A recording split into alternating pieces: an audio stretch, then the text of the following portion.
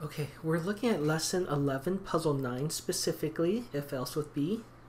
So here we notice that there's a cloud that's covering the flower, but it might also be a honeycomb. We don't know. So we're going to use the if else block, this block right here, to collect nectar at flowers and make honey and honeycombs.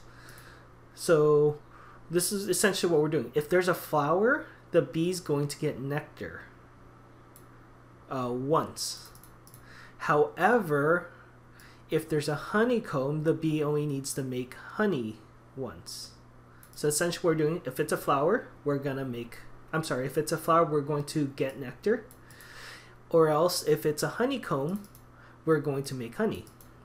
Okay, so what do we need to do? Well, we're going to move the bee forward 2 times. And like I said, if it's a flower, we're going to get the nectar.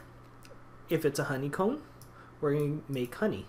Okay, so to do that, we're going to move forward, move forward. If I just say to get nectar, we're going to notice that, oh, we don't know for sure if that works. Okay, we can only get nectar from flower. We didn't know that was a honeycomb. If I make honey, again, it's a flower. We don't know if it's a honeycomb or a flower. If I put both,